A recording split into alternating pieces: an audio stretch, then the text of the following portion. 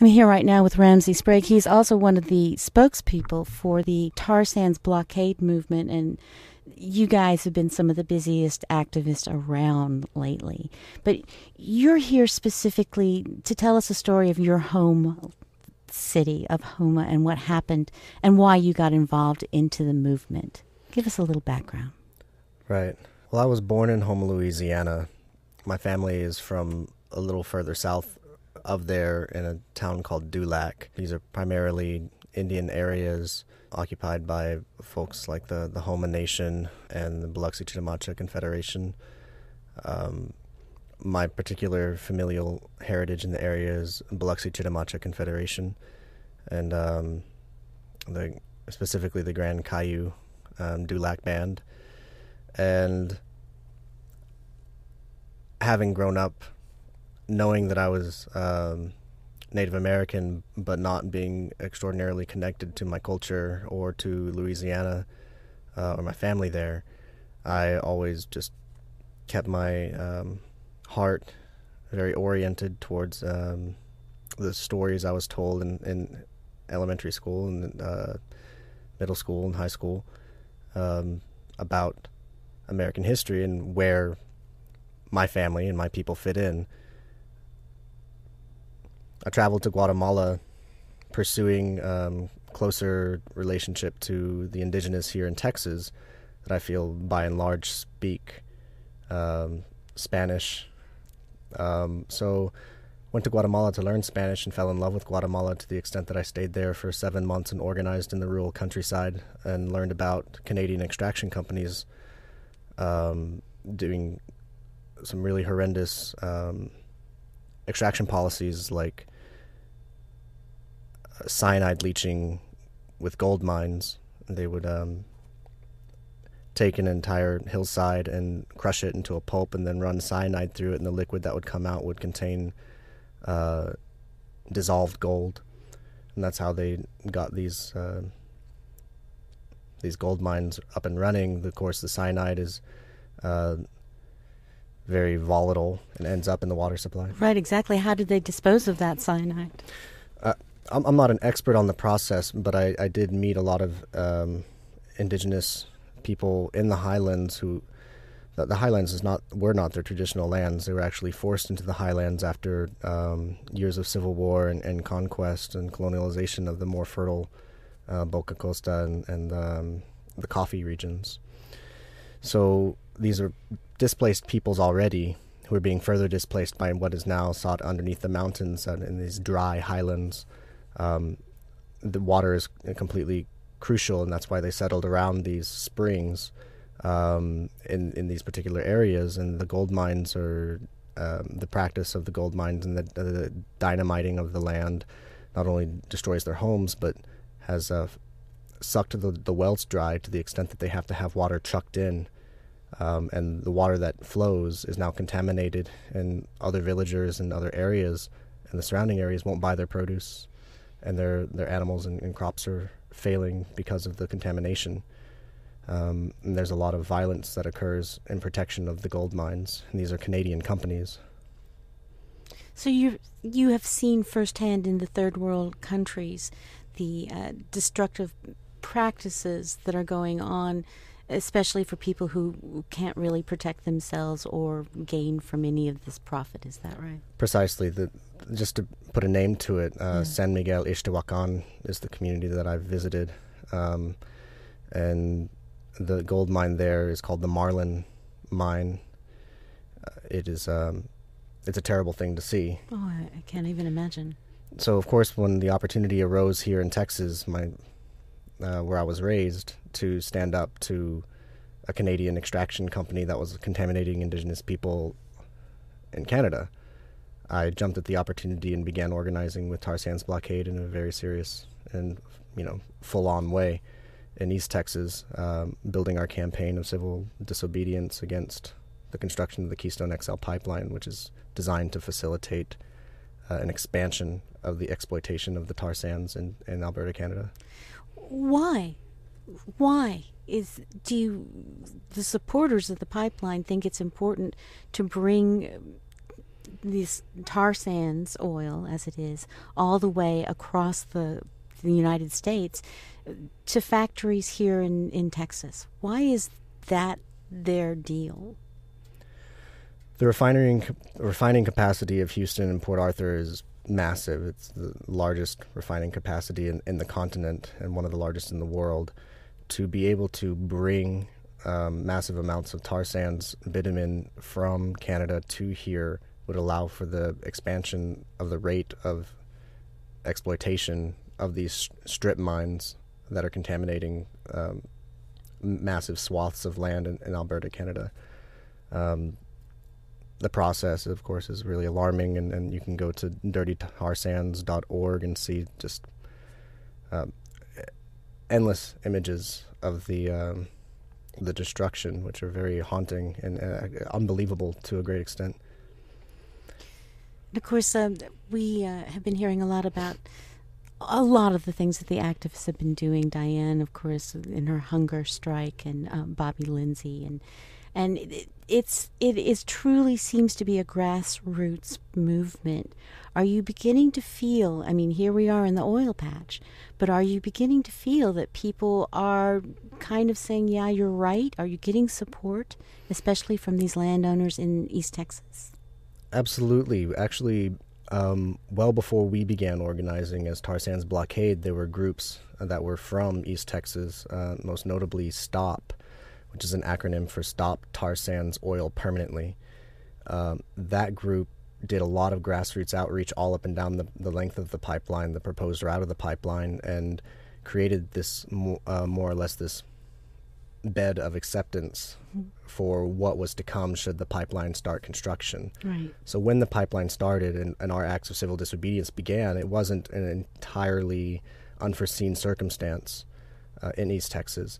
And we found a tremendous amount of support in the local communities therein, where STOP has done a lot of work and outreach educating the local population. Of course, public officials remain very silent or pro KXL, but the public, by and large, from business owners to grandmothers and sewing circles, are very aware that this pipeline is a bad deal.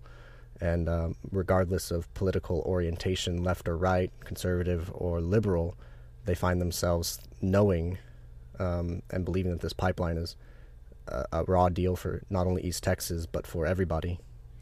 Are you, speaking, I guess, from yourself, for yourself, are you surprised at the turn of President Obama's now forceful belief that the pipeline should continue? Is this a surprise to you all after the election? No. We at Tar Sands Blockade saw the writing on the wall a long time ago and began organizing independently of some of the larger green NGOs that tend to think of themselves more as Democratic Party strategists and didn't stand up to President Obama when he endorsed and expedited the southern leg in an election year. It's very unfortunate that occurred, but it's very fortunate that people like us were there to step into that void and begin doing the organizing that these groups completely neglected. Like I said, the area was ripe for funds, for legislative action to come in and begin actually creating a firm bed of resistance to the petrochemical industry in East Texas, at least an international petrochemical industry. We love our Texas oil, of course. Because it's better. But that said, we're there now. Tar Sands Blockade is there now, and we're expanding and growing our scope of what type of work we're setting out to do. Now, two things I want to talk about. First of all, you have had activists who have chained themselves to some of these pipelines. What was one of the things that they said as far as the quality of these pipelines that were about to go into the ground? Right.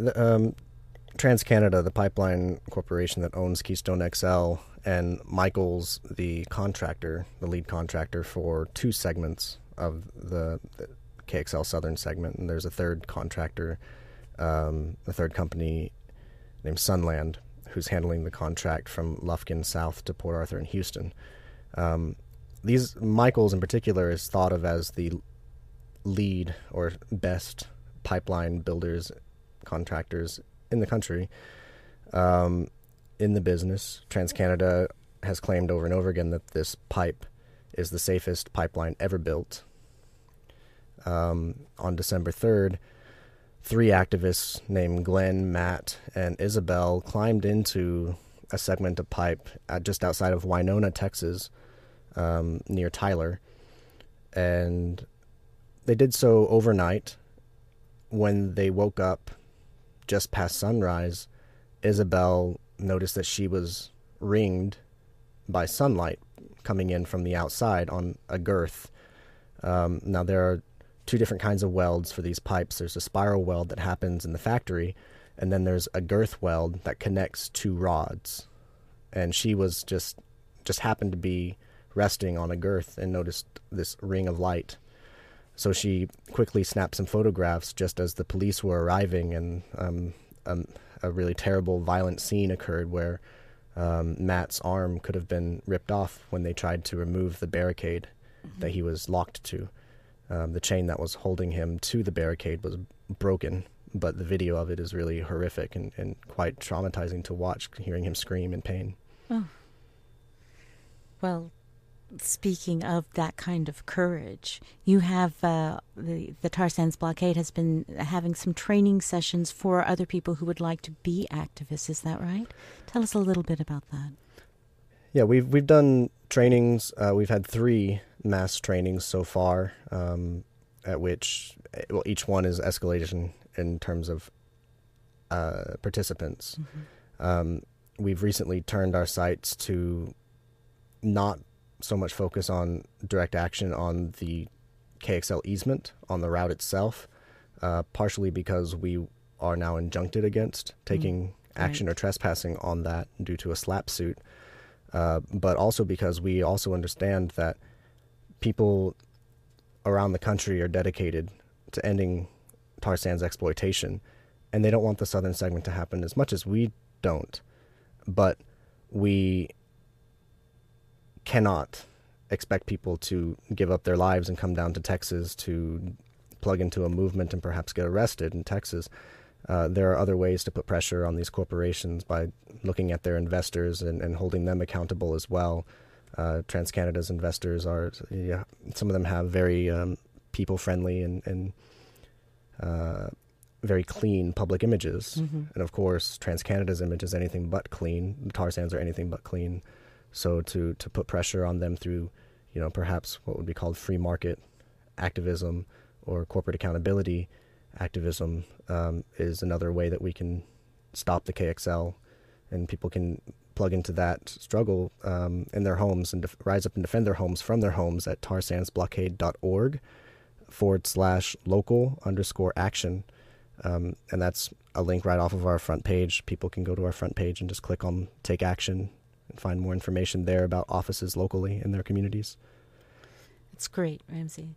So again, it's tarsandsblockade.org for more information. You can always find out what's happening there as well. Just go to their front page and then follow the links from everything else. Anything else you'd like to say to the audience? Sure. Well, while circling around to our Ecuadorian friends, my tribe, the Biloxi-Chitmacha Confederation, and the Homa Nation and the tribes of southern Louisiana are an amalgamation of many tribes. After forced removal, after the Trail of Tears, the area wasn't highly sought after by the United States, and we were more or less permitted to occupy these areas and not forcefully removed. The bayous didn't hold a lot of riches. That was until oil and gas was discovered there. Right, of course. So I relate very closely to the story of indigenous lands being taken for oil and gas exploration without consultation. There are newspaper articles of my grandfather, Sambo Fitch, going back to the 60s, claiming that we're Chitmacha people, we deserve federal recognition, and we deserve to have a say in what's happening, speaking directly to the oil and gas and petrochemical powers that swept into the area and soon unleashed a torrent of environmental devastation that is undoing southern Louisiana's culture as we speak. I believe we're losing 4 football fields worth of land every hour due to sea level rise and erosion, primarily due to the destruction of the barrier islands and the wetlands because of the incursion of oil tankers into the region. Well, Ramsey, thank you so much for joining me today. I do appreciate it. We've been speaking with Ramsey Sprague. He is a spokesperson and volunteer and activist with Tar Sands Blockade, and you can always go to their website for more information or to their Facebook page. It's Tar Sands Blockade.